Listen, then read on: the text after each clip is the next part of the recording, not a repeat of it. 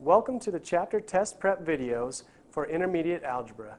In chapter 1, we will be looking at linear equations and inequalities. In this problem, we're going to see if x equals 6 is a solution of this equation. To do this, we're going to substitute 6 in for the variable on the left side and the right side of the equation. So when we do that, we'll have 3 times 6 minus 7 plus 5 equals 6 minus 4. From here, we're just going to follow the order of operations and see if we come up with a true statement.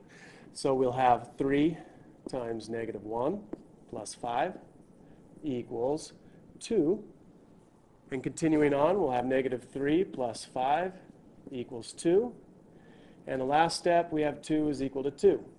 Since 2 equals 2 is a true statement, x equals 6 is a solution of this equation. For this part, we're going to check and see if negative 2 is a solution of this equation. So to begin, we'll substitute negative 2 in for x, and then simplify the problem and see if the left side equals the right side.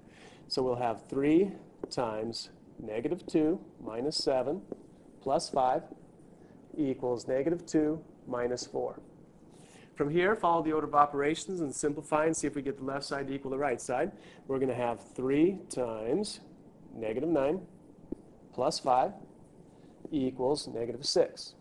Multiply this part out now, and we'll have negative 27 plus 5 equals negative 6. Simplify negative 27 plus 5, and that'll give us negative 22 equals negative 6. And since negative 22 does not equal negative 6, negative 2 is not a solution of this equation.